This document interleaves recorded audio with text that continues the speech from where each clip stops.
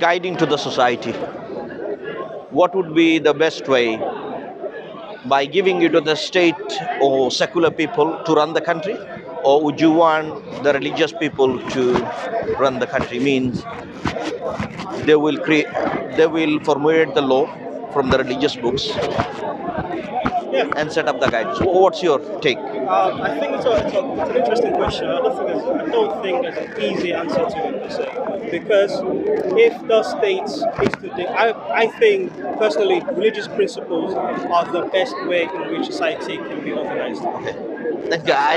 I'm really happy that you say Yes, that. that's to the side. Yeah. But I don't believe a state implemented religious principle is as effective as individuals, religious people acting out their faith.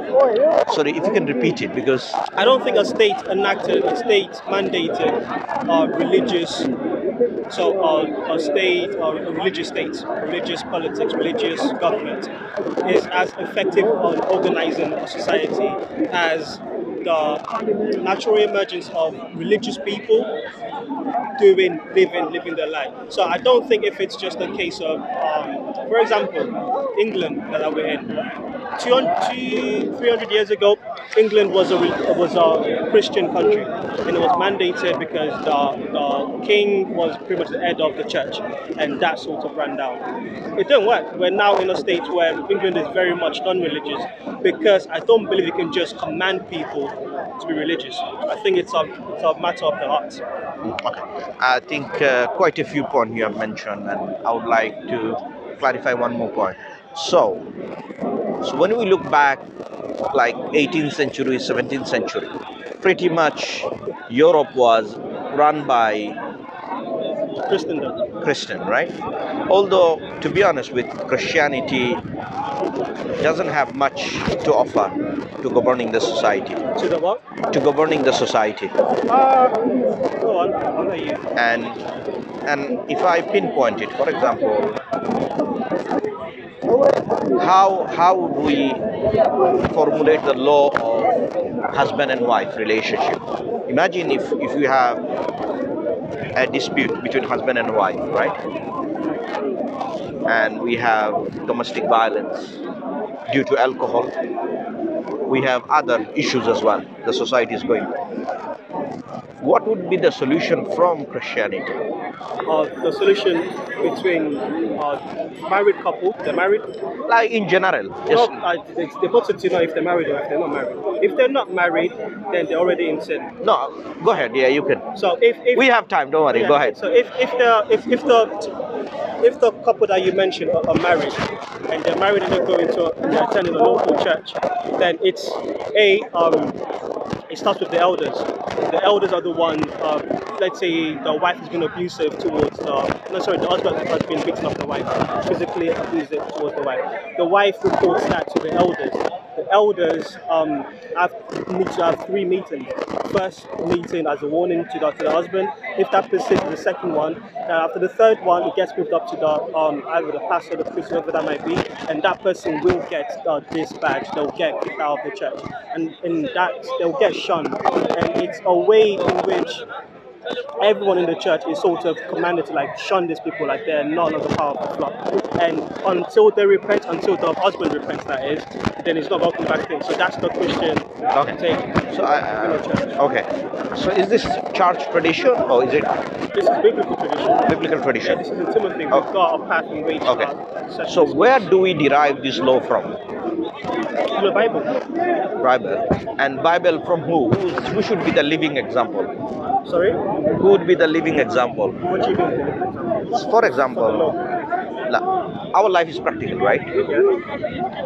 And let's say if you look at a UK law, driving, if you drove faster than 70 miles, sorry, let's say 80 miles per hour in motorway, if police catch you, you get fined. Now we have smart motorway. You know, you will have penalty and prosecution. So that's for human beings. So if any human being, so there was a thing called in local ratio decidendi. Ratio decidendi means if a law has been applied to someone, the same law will be applied to following person. Yeah. Right. So So that's an imitation of someone else. Right. Right. So when the laws you mentioned, these are the church tradition, right? And biblically, that law should come from Jesus Christ. Correct? No. Why should it come from Jesus Christ? Because if you don't have the law from Jesus Christ, where does the should law come from? You're a Muslim, so I need to clarify what you mean by Jesus. Are you referring to Jesus, the person that lived on earth, and that while he's alive on earth, he should have given the law that it can be naked? Or are you saying It doesn't at any matter. point the law should come from Jesus, the ultimate authority? Because in either way, it doesn't matter. Because No, it does. where is Jesus married? Yes. According to Bible, where? The church is the bride of Christ. No, there is no marriage recorded. The marriage is not happened yet, but the church is the bride of Christ. The marriage is what. Jesus didn't have a marriage. Do you want me to get the Bible out? Yeah. In Revelations, the last book. No, but Revelation is. Revelation talks about what the things that happen. Basically, the story of the end of the church. Yeah. What happens when Jesus comes back is what Revelation teaches. Yeah. The max. I'm talking that didn't happen. That didn't happen. It's not happened yet. Happened yet. Now, for you as a Christian, Yeah. how do you take the law? Because he hasn't made of a marriage. Yeah. Yeah. Because Jesus was not a married person, right? So therefore, you cannot take Jesus as a role model. So you're saying because Jesus wasn't married, Jesus cannot be a role model for marriage? Yes. That would be true if Jesus was a man. He's a man. If Jesus was just a man. If he is not a man, then God, right? Well, just a man. Okay. Now, the problem is both way. I tell you why. The problem both way, my brother. Chani, your name, yeah? Chani. The problem both way because God would have plainly legislated what should be the law if he didn't let his messenger or a person to imitate the law. Now we don't have. Can you repeat that? So the law comes from the lawgiver. Do you agree? The lawgiver, yeah. Who is the lawgiver? The creator. Creator. Is the creator? Who is the creator? Is it Jesus or the Father? It's not something we're going to sort out. I'm sure you've had a Trinity argument conversation with a lot of. The point is, this is where I don't understand the point you're making. You're saying the lawgiver has to be imitated, and has to be the person that represents the perfection of the law. And then if there's no lawgiver to imitate, then no, I think you mixed it up. Let me clarify it. So the creator is not only creator, he's the lawgiver as well. How do we live our life? And an example to follow of godly way is to follow God's representative. In that case, let's take that example. Yes. In that case, Jesus Christ as a man is the ultimate representative of God. Now, what my understanding is, Jesus wasn't married. Therefore, as a Christian, you have to derive the law of marriage from human being, not from the godly source, right? I think I understand what you're trying to tell. Sorry. No, I made it clear, super clear now. Sorry. Nah, that's all right. It took me a while. Yeah. So, we've got the lawgiver, the creator is the lawgiver, and in the Christian case, you're saying it is not proper for Christians to follow the marriage law given by someone who was not married. What I am saying, the law-giving authority should be God and God's representative. Now, if I have God who is the creator, and Jesus Christ is assuming, I'm not going on the Trinity debate, assuming that now if we say let's just say Jesus Christ is the representative of God. Okay. That works in Islam. That also works. Okay, fine. So Jesus Christ was not married. So therefore, as a Christian, we should follow a representative. As a Christian, not me. As a Christian, brothers and sisters. So your guidance should be now is not in the hand of the God representative. Because why? The God representative was not married. But do you know what Jesus Christ said about marriage? No, one thing is said about marriage, and one thing, some of the things we need to see practically. No, no. But do you know what he said about marriage? No, enlighten me. So the Pharisees, the religious leaders of the time, came to him a few times in the Bible. They'll come to try and ask him questions to trip him up, because this Jesus was the. Where about in Bible? I'll find it for you. Give me a second. My question still remain. Yeah, it does. But Do you see my point? no, Yeah. I do see your point, but I think Matthew 19, 1 to 12.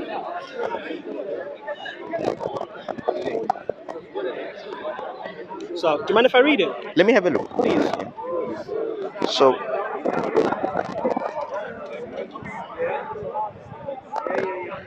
read it. Yeah, sorry. It's quite a while. it's It's quite- not.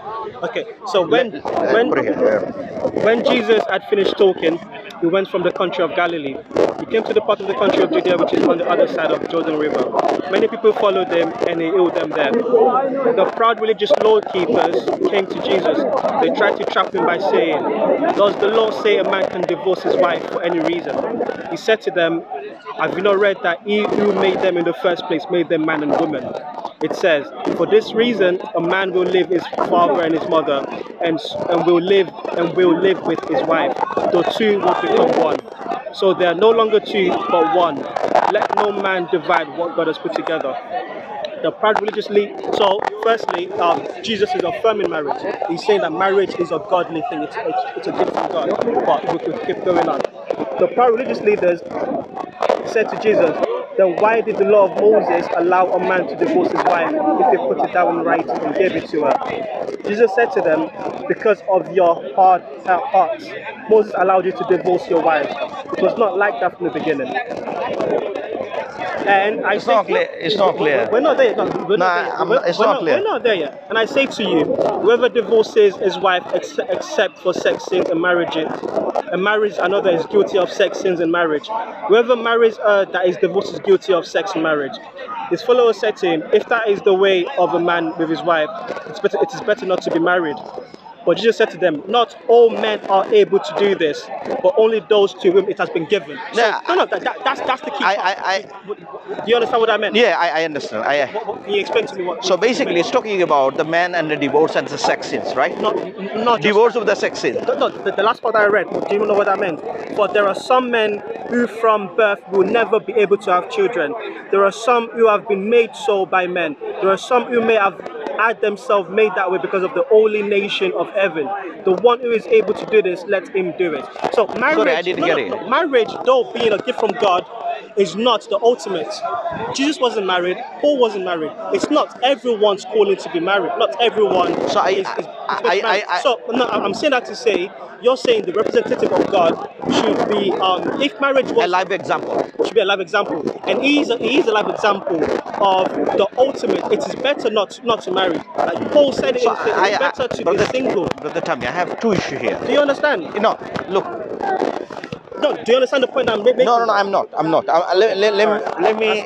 Yeah, there's few problems here. Number one, there are some commandments need to be practical, and some commandment you don't need to be practical. Like speaking the truth, you don't need to demonstrate through an example. Speaking the truth, but when it comes to marriage, family relationship, how to deal with this wife, this is required. The representative should be an example. If you now imagine if you okay, I will agree with you. The representative should be an example, but not. You're adding marriage to it. I'm saying an example. No, I'm saying in general about all the relationship between. Imagine dispute happen. Now this talks about marriage and divorce, right? And particularly, and we do not know who wrote it anyway. This is not, by the way, this is not my belief that I believe that this is the word of Jesus anyway. So my understanding is that God should send representative to show and become an example, a guide. What guide does, guide show you an example so that you can follow. So I say to people, can I answer how Jesus was an example to in a way that answers your question, but doesn't answer it directly. No, I think he cannot be. My answer would be he cannot be a category of the answer. I'll tell you why. He's not in an option. Option why? Because if he's married, I can take him in an option. Because he's not married, I cannot take him in an option. That's my. Can I ask you a question? Yeah. Why is marriage the highest level of? Why are you upping on the marriage? Because this is a very important question that you mentioned. Because marriage is the backbone of a society. A society starts from the family. Family is the backbone of a nation. If the family destroyed, the country stand nothing. That's why it is important to protect and protect and preserve. Protect and preserve. So that's why I find that Jesus Christ has not fulfilled the message. Therefore, it requires someone else to fulfill his message. So, is it in the Quran that marriage is the backbone of society? Some of the things, clearly, you don't need to tell that it is the word backbone. It's mentioned, right? But God has instructed a way how to procreate ourselves.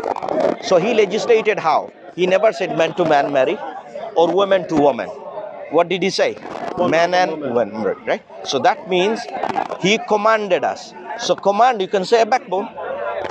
Do you follow me? Yeah, but there are other commandments. There are loads of commandments.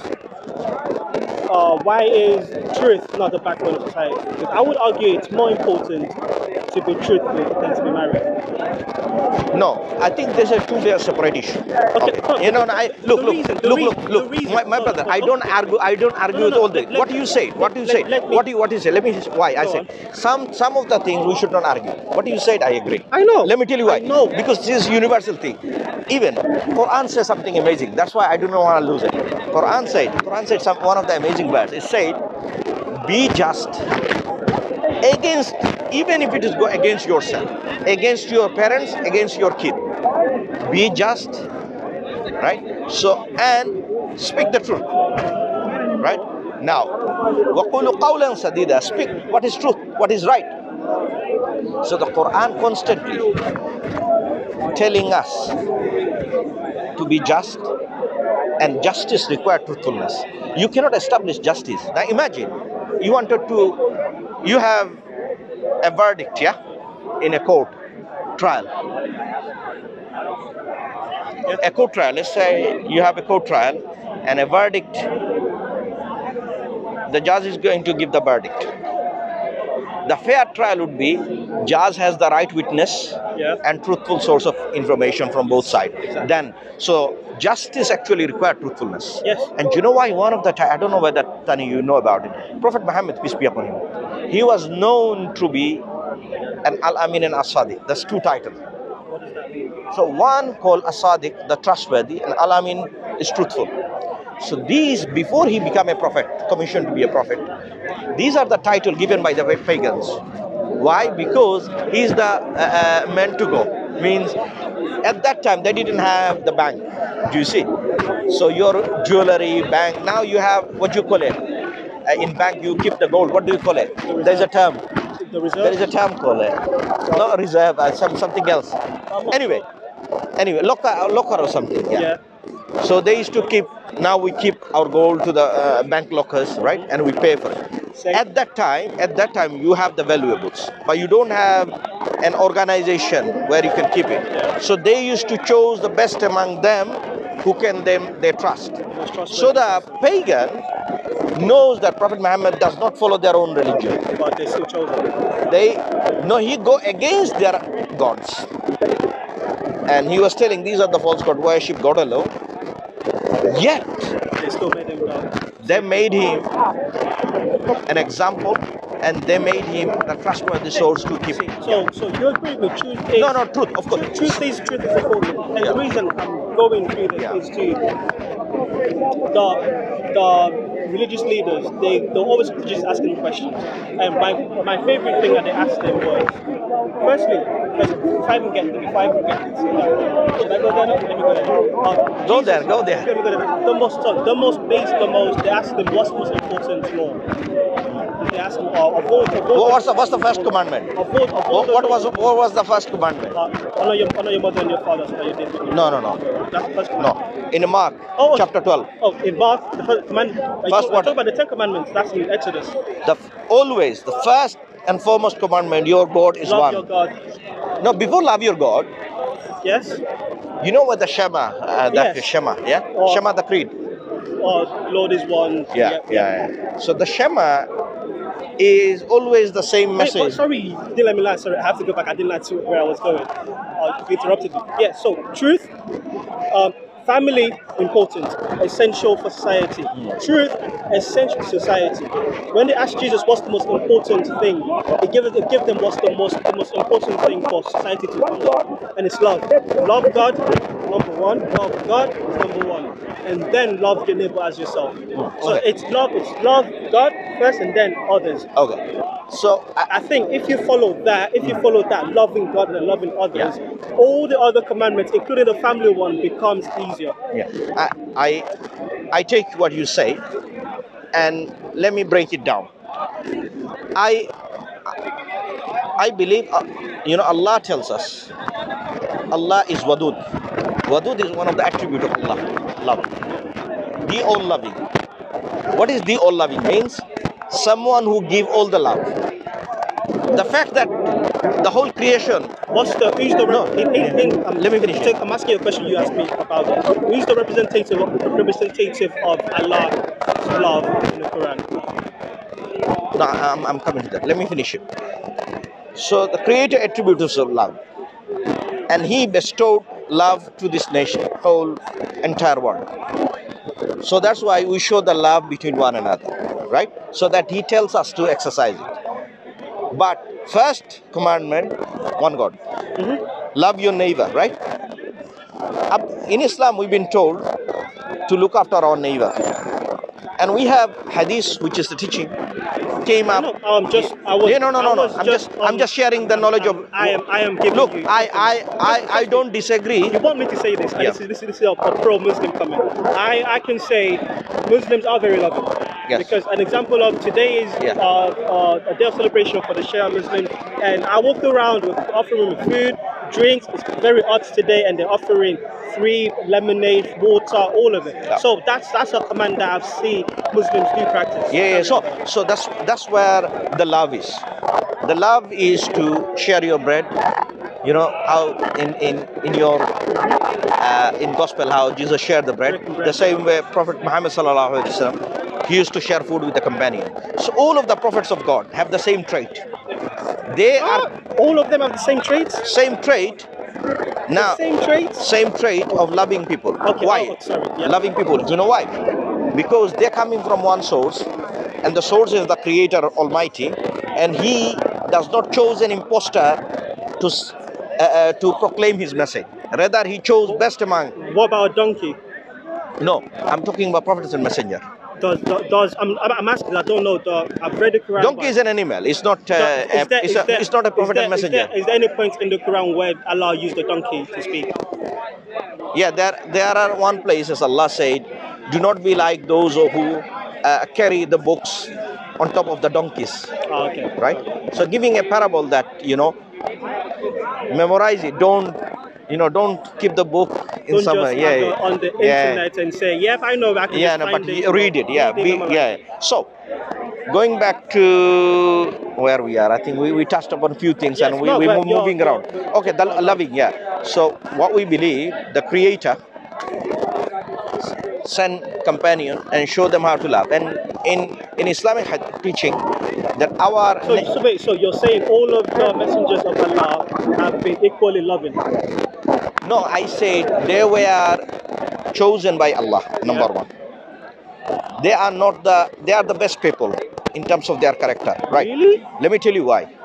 I do not believe the account of Lot in Genesis, where Lut committed incest with her own daughter, and we believe our prophets has are not like that. And Really? yes, yeah, in Islam, Really? yes, yeah, Okay. they are Okay. protected from major sin. In fact, They're protected from major sins. yes, Is that sorry? In Islam, are all the prophets born into prophethood, or are they a sign of?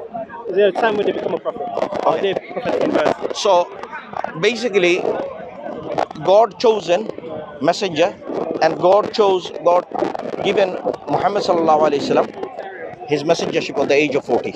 Okay, so that's when he became a prophet. Yeah. So you're saying after he became a prophet, he was sinless. So I think we are going to the another subject, which is a big subject.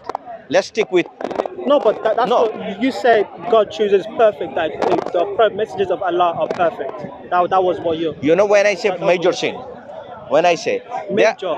there are major sin, Okay. and there are some Minor human mistake, Okay. like forgetfulness. A human can. What is the human trait? Forgetfulness. Prophet can have that mistake, but we don't say sin because they don't do it with consciousness. So once the prophets became prophets, they no longer make conscious sin. Yes. They can have Why? conscious Why? sin. There is a reason why. There is a reason why. God is in charge of their mission because God is controlling him, making sure that the messenger and the prophets are doing his service. Brother, that is a very slippery argument. No, it's a very strong argument. I'll tell you why. No, I'll tell you this is a very strong argument. Because do you believe the creator of the universe is powerful enough to control the whole universe? I do. So the same logic applies. Do you think the creator of the universe will not be able to control or ensure that what his messenger is doing? So are you saying once they become a prophet, they now become an agency, they become a representative of God, and everything they do is what God wants them to do? Yes, they are inspired. Yeah, that's why they've been given revelation, and that's how they proclaim the message. I've got a question about this, but first there was a question I had earlier that I did not ask. Let me ask you now. So going back to marriage. No, I think okay. Going back to So marriage. my question go back to Jesus cannot be taken an example or a role model because he was not married. That is the simplest. But you've not proven to me that marriage. No, I don't need to because No, as in we've talked about truth, we spoke about love, we spoke about marriage. You've not said to me why marriage is more important than love. no, My answer. Okay. The way I answered your query. Hold on, listen. Yeah, listen. The way I answered your query about listening. Jesus was that Jesus was that his command of love God and love your neighbor covers a multitude of sin, whereas it doesn't need to speak about on every issue. Now your point is that he was not married, and I told you, I keep saying to you, his bride is the church. That it's I know you're Muslim, it doesn't make sense to you. You have to be a Christian to understand it, but his bride is the church. And at Judgment Day, there's speak of the wedding. The wedding where a lot of people are invited, but some of them don't make it, and others are told to come in. I think that's a side issue. So I think I was going to ask you one question. No, before I explain. I was gonna ask No, you know, So because of love. You mentioned. I would like to understand the concept of love. Thank you. Go ahead, so that I would like to see where you are trying to say what you are trying to say, because I still not get it what you are trying to say on this point. God is love. God is love. When you say God is love, is this the only attribute of God? No. But it's the most impactful attribute to humans is the love of God. It's the singular. We don't deny that. We don't deny that. Right? We don't deny Okay, that. good. But, all right. but So my proposition. Let me answer your question. You have to give me a description of love. But I didn't clear. It's just one attribute. But explain to me what love entails. Love entails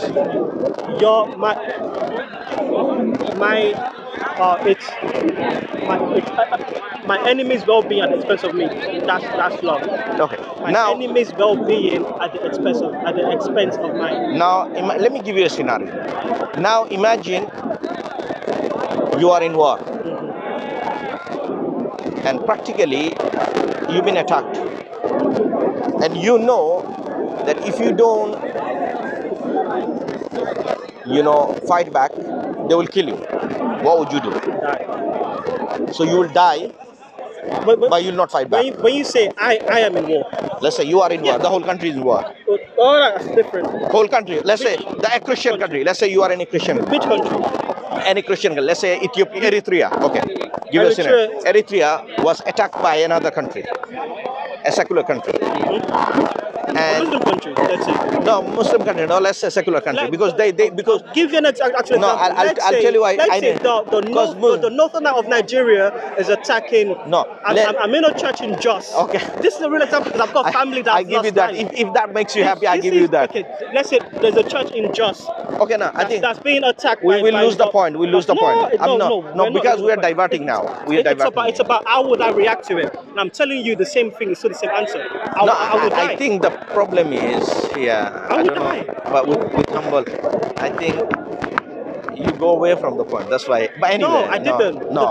The point is, what will you do when your life is in danger? And I'm telling you, I will die. Okay. So would you not defend your life? I would defend my life. No. I'll defend others' life, other people's life. Yes, I would defend mine. No. So my life is God's. If enemy comes you and attack you, you have no rule for self-defense, right? No, that's not true. If in war. Now imagine if the guy comes with a gun and in the war, would you say I'm dying for God and stand like that, or would you retaliate? I would if I am in a scenario where I am dying, it's possible for me to die for my faith. I am jumping at that. You have no idea how important that is to a Christian. Dying for your faith. The disciples, a lot of the disciples were crucified. A lot of them were in prison. A lot of the early church were persecuted, and they all went to their death praising, singing God. I think there is a disclaimer I need to make. Please. What dying is an end result, right? If someone die for the God, and in Islam we call it shaheed. Shaheed means is one of the highest rank, one of the highest rank God will give them in the paradise. Means in the paradise these will be guys will be highly rewarded by them. Okay. So this is the end product. Before you become the martyr for the God, would you not fight back, or you just gonna die for it? I've told you when and how I would fight back. I would fight back to defend others, not to defend myself. Okay. So now, if to everyone defend women, to defend children, yes, I'm a man. You have to defend those people. That's part of it. Now, imagine you are fighting in one corner, and you don't have to defend. You have to defend yourself. Would you allow yourself to be killed, or would you fight back? Oh, I can die. So that's why, my brother Tami, I think I like to end the conversation here, because look, in Islam it's a practical religion. Yeah. I know. So in Islam it's a practical religion. Yes, we have to fight back. I'm sorry, are you Sunni or a Shia? I'm a Sunni. You're a Sunni. Yeah. I've listened to the conversation between. Do you want to end it? Yeah, because the practicality I demonstrated. Because I don't see the Christianity with respect. Look, we have a very respectful relationship. No. Sometimes even if we don't agree with, but we respect each other, right? Because this is what your belief, and I believe God should show the practical example, and that's why Islam is more practical in this life. Would you agree that Islam is a lot more violence than Christianity? What you say when you say violence? I'm not saying let's go through history and say how much have you killed. I'm saying in terms of the way I think the theology comes out. No, I think, brother, Islam is a very practical religion. Okay, very practical. It tells us if someone oppresses you, you have the right to fight back. So it's a practical religion. But if you look at practically over last 10 years, look how many. Excuse me. Shall I give you a tissue? Yes, please. I don't think. Let me see. I have or not. I think I might actually. Sorry. Let me try. Because the reason why we say Prophet Muhammad, sorry, Tani, I don't have a, sorry, the Prophet Muhammad was a living example, right? So Example of what? example of how to guide humanity. How to guide humanity. Yeah, because he was sent for all over the world. But anyway, I I want to know about. I want to learn more about that. How to guide humanity. Can you? so I can offer you a book. Go through with this. I've read the Quran. No, but go through the life of Prophet. Do you have And- fun? Yeah, you can read any. and you think Have a read. It's important to know before. From what I've heard about, not just from Christians, from Muslims about Muhammad as well, it doesn't seem like that's God's representative to me. But again, my view of God is tainted by my understanding through Yeah. Christianity. So, but then again, first of all, point number one is who God is and God's messenger is. So we need to discuss on the step one, then step two. So then again, we'll have to talk about Trinity and understand. Okay, we've been very cordial with each other. Yeah. Let's talk about the Trinity. I'm just going to do more listening than talking. So I want you to explain to me your. No, you should explain to me Trinity, because I have a lot of problems with Trinity, right? And I've been historically there are a lot of problems. Interpretation wise, many problems. Logically, it is irreconcilable. Means you cannot reconcile it. So therefore, I don't need to go open any debate because it's been hard. I don't want to debate. I want to understand why it is that Muslims act as if all Christians are Trinitarians. You know there are non-Trinitarian Christians. Yeah, there are. Yeah. Yes, and so why? What do you say to them? Are they what are they wrong about? Because a lot of the position I've heard in this speaker's corner is Muslims telling Christians how wrong they are about the Trinity. Now, I find that question very important because, from the Christian's point of view, I don't think it's wise for Christians to expect Muslims to understand the Trinity. Even some Christians don't understand the Trinity. It's not something. It's only. It's not something that you come to. Only if you say it's mystery, and if you say it's subjective, that's fine. Yes. Then in that case, Christians should not argue and say, look, we believe, our belief is belief, we cannot rationalize our belief, so leave us alone. I think in that case it's fine.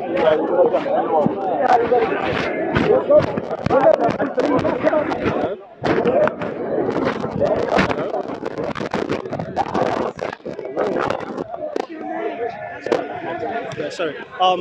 No, Do you see my? Are you a Trinitarian? I am very much a Trinitarian, Yeah. but I'm a loose Trinitarian because I understand why Muslims feel like they've won because they discovered how. No, I think it's how about difficult my it brother is Tammy. for It's all about truth. Trinity. Look, it's about truth. It's about truth.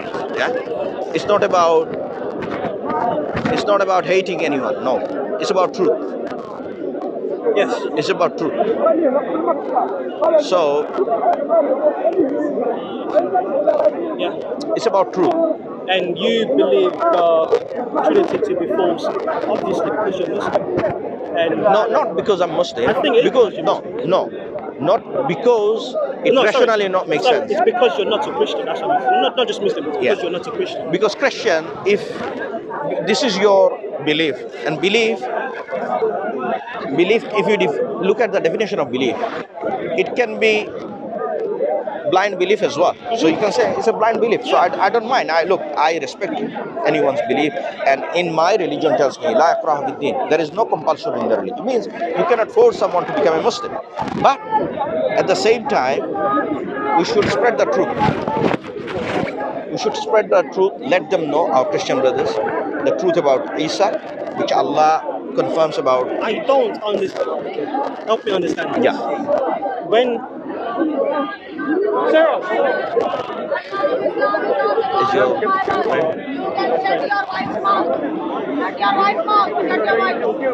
Auntie, I need to go to the bathroom. So thank you very much. It's actually really good. yeah, it was. Next time, let's have a chat. I need to do. Anyway, thank you.